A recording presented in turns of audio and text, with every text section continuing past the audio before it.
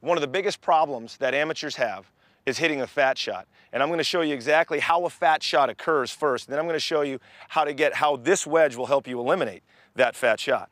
So the fat shot occurs first of all, you feel like you need to open the wedge at times. Well, when you open that wedge, a normal wedge, a wedge that has a normal amount or a normal looking flange that is supposed to produce, let's say, a traditional golf shot of some sort. This wedge is not the most traditional looking wedge, but what it's going to do for you is very, very traditional. What you're going to want to do to stay away from the fat shot is basically put the ball farther up in your stance, actually farther up, get your weight more towards the left side, but you don't need to open this wedge.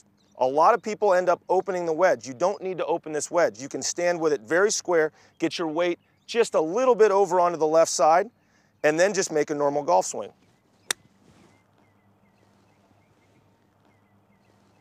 And the one thing I love about this wedge is that it almost produces an anti-fat shot even when you try to hit it fat, because of the way this wedge is made, basically. Because of the way that this flange is designed, it's designed to roll right through the turf so that you don't have to worry about hitting that fat shot. You don't have to worry maybe even about hitting that thin shot. So let me try to actually demonstrate how you hit that fat shot and what this xE1 wedge produces when you try to hit that fat shot. So I'm going to purposely try to hit an inch behind this ball, and then I'm going to show you exactly what this wedge produces when you do that.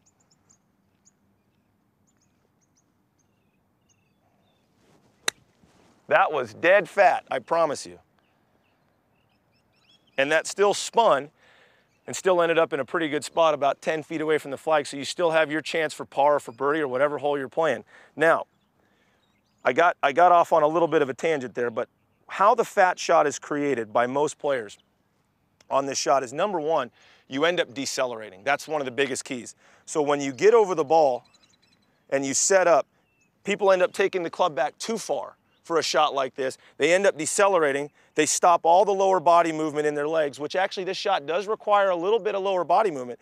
And then when they do that, they end up burying the club in the ground back here. Now, this xE1 wedge is going to pretty much eliminate that from your game.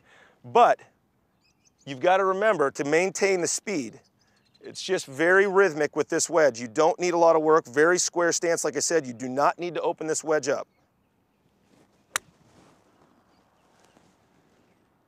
And it goes right in the air, straight in the air every time.